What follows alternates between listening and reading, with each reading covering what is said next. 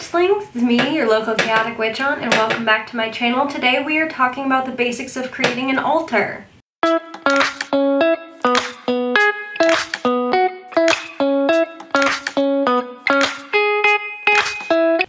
So as you'll notice, there's some stuff missing from my normal background. This is because I'm getting ready to move, and I had to take my altars apart. I had to pack up a bunch of stuff. There's stuff everywhere. So basically when creating an altar, what you are creating is a couple of things. You're creating possibly a working space for your magic. You're creating a sacred space, a place of power, and you're possibly creating a devotional to different spirits that you work with or deities. There are a few questions I usually ask people before they create an altar, and that is, what makes you feel magical? What makes you feel, tied into your practice and your craft? Are there any deities that you want to devote a space to? Are there any ancestors or spirits or saints you want to devote a space to? And how much space do you have? Because let's be honest, not everyone has room for elaborate altars, and a lot of people don't have families that would be okay with them having a great display of altars. So we're going to touch on that, especially travel altars, in a little bit. So when creating an altar space, what you want to do is you can start by dedicating an area to it. This can be a tabletop, it can be a room, it can be a part of your room. You want to start by cleansing it, protecting it, and setting intentions with it. I like to cleanse with a nice protective herb. I will cleanse it with rue cologne or a kind of water, St. John's water, and I will draw sigils, protective sigils on the space with this water to kind of set that in, and I set intentions. I will maybe energetically connect it to something. My past altars have been connected to the moon, the sun, to charge. I do recommend cleaning and recharging your altar every month. But think of anything that ties you to your spirituality, that makes you feel very in touch with your craft. It can be crystals, it can be rocks, it can be bones, wands, sticks, whatever. And you're going to place that on the altar in any which way you choose. The idea is, what do you want your ideal altar to look like? And is it possible for you to have that ideal altar now? If not, how are you able to set it up, or is there a way for you to work towards that ideal altar?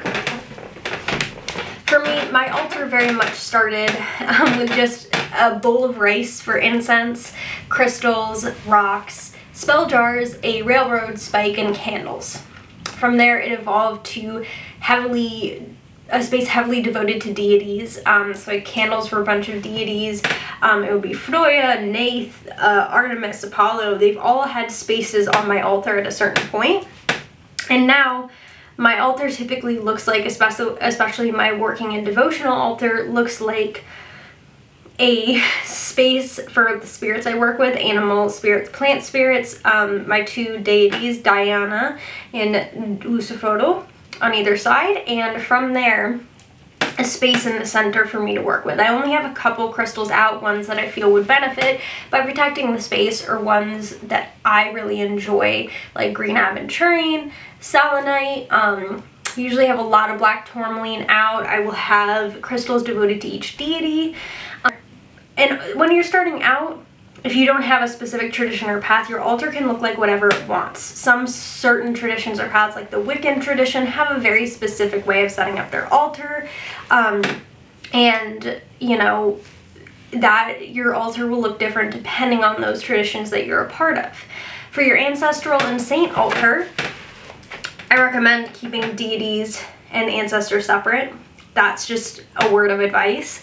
You just want a white candle, a glass of water. You can put photos of your ancestors there. You can put things that tie you to them there. For me, I always make sure there's enough room for food and drink for them on that altar. And I will have saint candles or saint cards there as well, things that connect me to my ancestry. I will typically have a treasury of novenas, rosaries, things that, because my ancestors were Italian and Catholic, so Catholic items. from there, that's kind of what an ancestor and saint altar look like. I also have an altar to self, which is just a space where I put things that I love and I do my spell work to myself there. I started that because I'm taking a 13-month witch course at Cat and Cauldron. I take it online. And I made the altar to self because of that class. I'm actually going to make a video once I'm done with this whole 13-month class and talk about my experiences there. But we still have a while to go. Still have a while. This altar is a space for you. And obviously if you have deities or ancestors, it's a space for them too. If you don't have space for an altar right now, or you don't feel comfortable making an altar, there are a few different options, and I'm going to show you some of those options. This is my altar right now. It is a bag of things. I have some protection bags in here, some crystals. This is a tin of rosemary. I have some bones. I have my fox skull in here, and I have a bag of herbs from my room. I have a oil in here, and this is going to be my travel altar that I carry with me while I'm moving. There's a lot in here. I do have some bags of crystals and rocks. I brought my rosaries with me. And I probably will be taking my treasury of novenas as well. If you don't have room for a box, you can set it up so if you have like a space like this with shelves or a drawer, you can set up kind of a space within that drawer on that shelf that's easily hideable, and you can close it. Obviously, if you are worried about your safety as a broom closet witch, don't do anything that's going to put that in the way. I don't want anyone to get kicked out. That's important. And creating a sacred space doesn't have to be this elaborate altar. It can be you charge and cleanse your room, and your room becomes a place for you to meditate, etc. The whole idea with a place of power is a place that you continuously do spell work or meditation over and over again to the point where it becomes charged heavily. So for me, my whole room is like that. Even though I have specific spots like the altars, my whole room is cleansed and charged and has become a place of power over years and years of casting in it. You can take a small tin or a box and put a little bit of stuff in there. I usually do that while traveling too. My tin is currently at the bottom with a bunch of jars in it. And even then, something that you can grab that holds everything. Yeah, perfect. For me, when I do my travel altar, I will grab things that I feel very connected to, crystals that I feel like protect me, as well as something that I associate with each of my deities. So I have a deer antler tip in there. I have a deer antler tip, which represents both of them. I also have a few other objects that I associate or dedicated or devoted to Diana. I wear jewelry for her every day. But an altar and creating a sacred space doesn't have to look like those crazy Pinterest photos where it's like a giant fir and then 300 candles, and like it doesn't have to look like that. It can look like whatever you want. Sometimes your altar can just be like your desk. So continuing our conversation of altars, I had to take a break. Those kind of 5 or 4 questions are the main things to take into consideration. What's important to you? What's important to your deities if you work with any? What's important to your ancestors, and how much space do you have? Like I already said, if you are in the closet or don't have the capability to make an altar, a bag works great for like a travel altar. You can also, like I said, use a tin. And sometimes I've seen altars that are very much just a couple of objects that make the person feel connected with their craft and their space, or a couple of objects connected to their deities. For Diana, you know, I have a spearhead I'll be carrying with me because she's a huntress. You can even decorate it with plants. I've had altars on windowsills.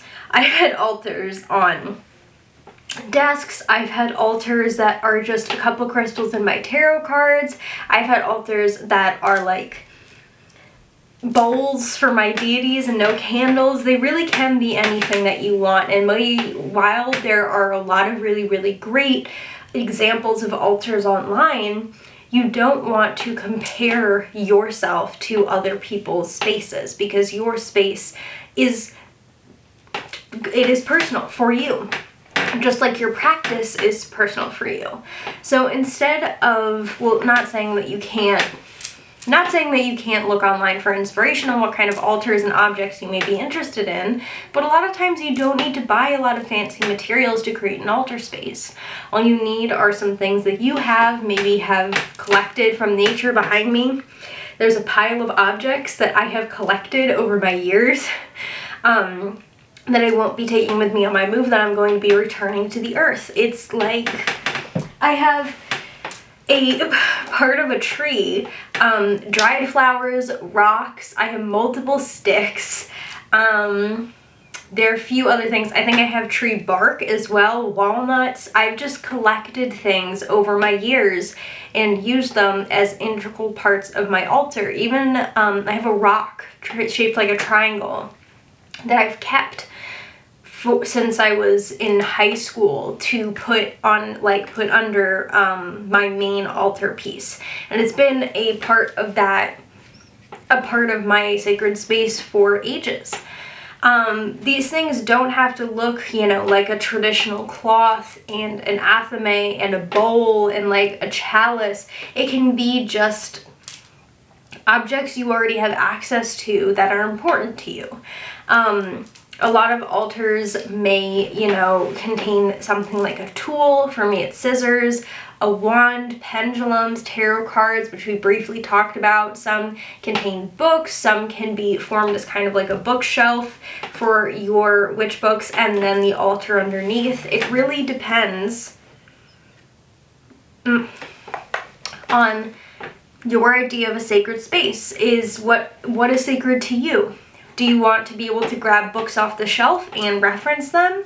Do you want a lot of space to do intricate spells? Do you want it to be mainly devotional? Do you want it to be small and compact? These are all things to take in mind when you're building your altar. And most of all, you know, what do you have access to? Like I said before, you don't need to buy a lot of things for an altar. This altar is for you. If you don't have access to something like a lot of fancy crystals, that's okay. You don't need to put them on your altar. If you want to get fancy crystals, you can. I'm not going to stop you, but it's something to keep in mind. I'm going to compile a list of different types of altars below, if you're interested. So like a Wiccan altar, a traditional witchcraft altar, etc. All down below for you to leisurely look at. I will also, on the day that I post this video, which is tomorrow, Friday, I will post on Instagram a bunch of pictures of my altars so you can kind of see how my altar has changed and what it has looked like over the years. Reminder, I am an eclectic folk practitioner learning Italian folk magic. I work with deities. And yeah, I hope this helps you to create the space that you are dreaming of and to create a safe, sacred space for you to practice your craft. Overall, what's important is what you want your altar to look like. You can take inspiration from others, but this is your sacred space, and make it look how you want it. If you have any questions, you can leave it down in the comments. If you want, you can like, subscribe, turn the bell on, but no pressure, and I hope you have a great rest of your day. Sa benedica.